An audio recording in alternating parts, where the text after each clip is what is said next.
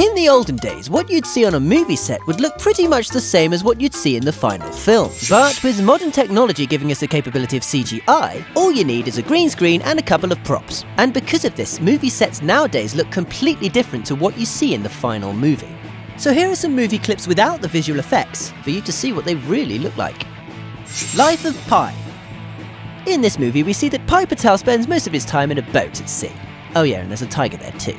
Except they're not at sea and there's no tiger there. Nearly the entire movie was filmed in front of a blue screen, and the tiger was completely CGI. However, for the close-up shots where Pi has to physically interact with the tiger, they didn't use a tiger either. They used a blue teddy bear, with badly scribbled on eyes. Captain America Civil War.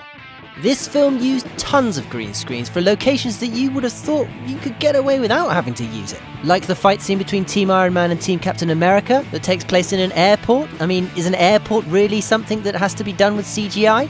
Apparently so. But the scene where Captain America stops the helicopter from taking off with his bare hands makes more sense, as that was done at ground level rather than on a dangerous rooftop. The Wolf of Wall Street.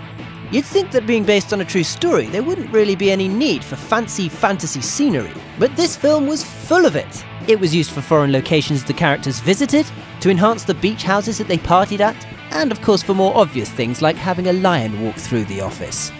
Yeah. Gravity. This wasn't actually entirely filmed in front of green screens, but in front of TV screens, in order to get the right lighting on the actors' faces. But yes, the majority of the scenery is computer generated, as so are some of the props, as some of the controls you think they're interacting with aren't even there. I'm not sure if this is clever or just lazy.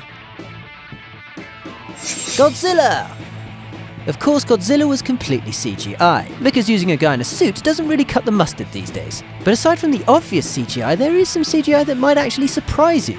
For example, when the army's on the coast trying to attack the monsters, there's nothing there. Just green screens and a fence and some soldiers.